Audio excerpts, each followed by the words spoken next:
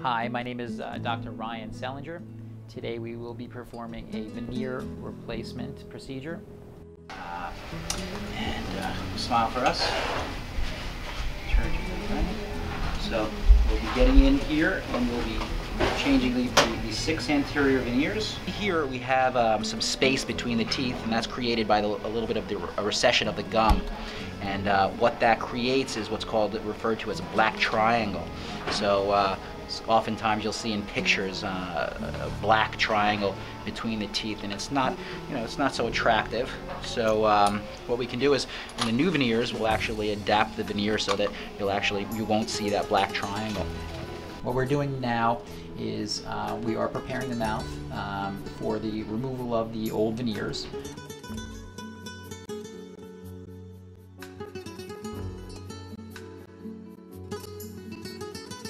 I'm placing some cotton rolls in the cheeks, and what that will do is it'll give me a place where I can place my fingers and pull up our patient's our lips so that we can work. And the mouth prop is used so our patient is able to just rest their jaw on that.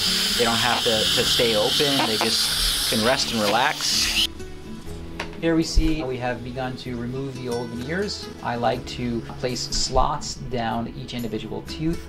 What that does is it allows us to easily remove the veneers or separate the veneers from the underlying tooth structure.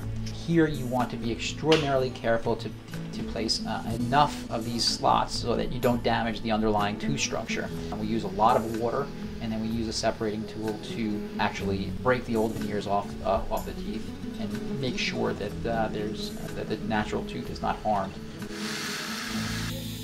Once the veneers have been removed, we go back to the teeth and we prepare the teeth.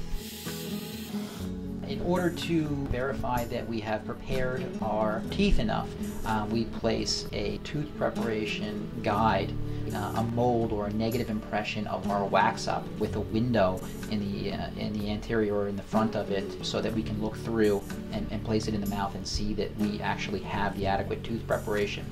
The next step is to get the teeth and the mouth ready to take impressions of the teeth. Impressions are made so that we can make models of the teeth, and actually the lab uses the models to actually fabricate the veneers. Anything sharp underneath the veneer will make the veneers a little bit more susceptible to fracture and failure down the road. And now we are going ahead and we are going to prepare the gum tissue for the impression. We want to retract the gums away from the tooth structure so that we get a very, very accurate impression of just the teeth alone. The next thing I like to do is to place a substance called X-Bacil. And what the X-Bacil serves to do is a clay-like substance. It acts to further push the gum tissue down, and if there's a little bit of bleeding in the gum tissue, it also eliminates the bleeding. Once we have retracted the tissue, what I like to do is make sure our custom tray fits. What I like to do in all of these types of cases in which we're doing veneers or a full mouth rehabilitation is to fabricate a custom tray for our patients.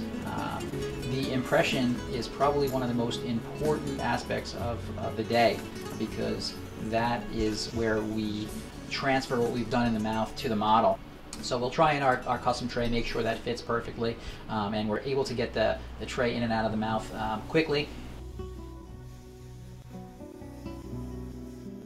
The next thing we will do is to use a syringeable impression material, and that gets syringed on the margins, again, to ensure that we have a very, very accurate impression of the margin. The margin is the area where the actual veneer meets the tooth structure, and that's kind of the most important aspect of the veneer. So that's going to be very, very important to capture in our impression. Now the impression stays in the mouth for approximately 5 minutes. And we also, once we pull it out of the mouth, we often pull the retraction cords out. And you want to obviously count those retraction cords.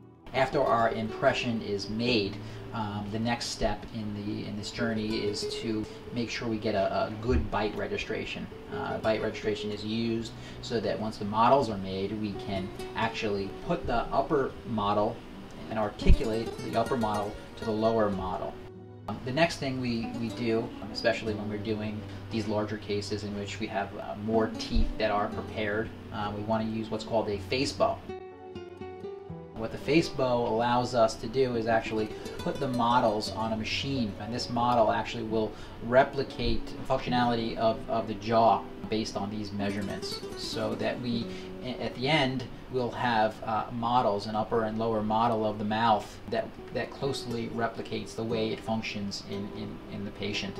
Extremely important, especially when you're doing anterior teeth, to get the functionality of the teeth. Obviously, it's not enough to make them look pretty. We have to make them function as well, and this is how we do it. After our records are taken, we are preparing the mouth or preparing the teeth to receive the temporaries. The temporaries are fabricated using a mold of our wax-up. It's a negative impression of the wax-up, and we are able to place a resin material in the mold and place that on the teeth.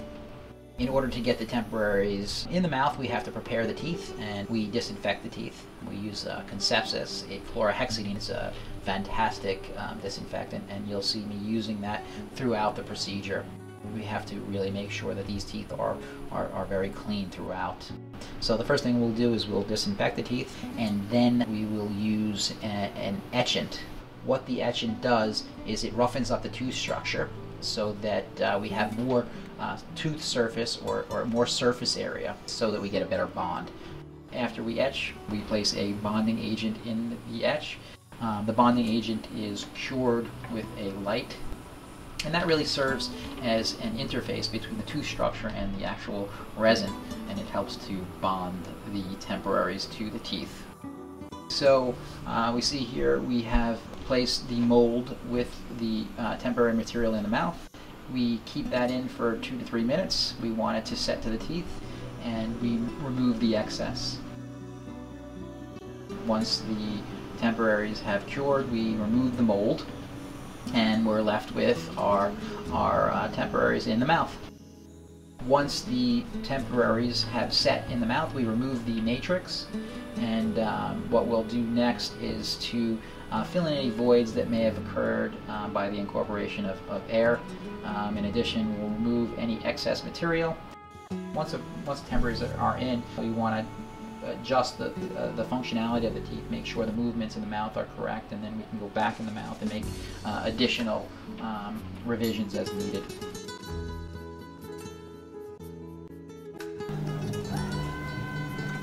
Open mouth, open, normal.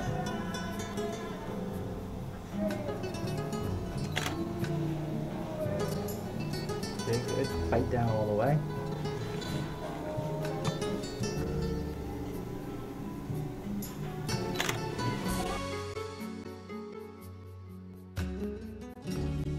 So the second day is a matter of getting the veneers to fit properly. There's a lot to do on this second day, so if we don't like something, they can go back in the oven, they can be reshaped. Anything that needs to be done can be done here in the office. The beginning of the second day starts with the removal of our temporaries, and again, the temporaries come out in a similar fashion to the old veneers. We place a slot down the middle of each individual tooth, and we are able to place a separator between the teeth, and actually the temporaries just flake off, and they come off pretty easily. Here we see we are fitting each individual tooth. We do this one at a time, and what we are looking here for is to make sure that our margins are meticulous, that they're very, very smooth, and that there is no spaces between the tooth structure and the actual veneer. In addition to that, we want to make sure that our contacts between each individual tooth is appropriate and is tight. So we place a piece of articulating paper. It's essentially a carbon paper that goes between the veneers, and it will mark the veneer if the contact is too tight. We get them adjusted properly, make sure our contacts are perfect, make sure our margins are perfect, there are no gaps between the tooth structure and the actual veneers, and then it's just a matter of cementation.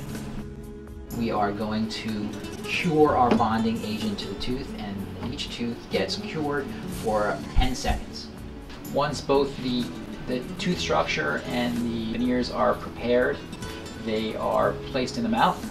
I will have my assistant hand me the two central teeth first and work my way down the sides. This way we ensure that everything is seated properly. And once they are all 6 veneers, in this particular case, all 6 veneers are placed down, what I want to do is to remove the excess cement, and that I use some floss, and I run the floss through each individual tooth, making sure that we remove as much of the cement as possible. Once all of the teeth have been seated in the mouth with the cement, what we do is we actually hold down an individual tooth and actually light cure that individual tooth to ensure that that particular tooth is seated properly and that no other tooth at that same time is being cured. Once we have cemented and light cured all of the teeth, each individual tooth needs to be cured for approximately 60 seconds so that we know for sure that all of the veneers are fully set and the cement is set. Once all our veneers are fully seated, we go ahead and we make our bite adjustments.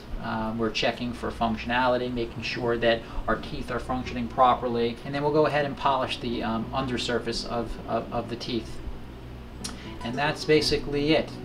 Basically, the veneers are in, they are adjusted, the excess cement is removed, and then we have a final chance to make sure we like them.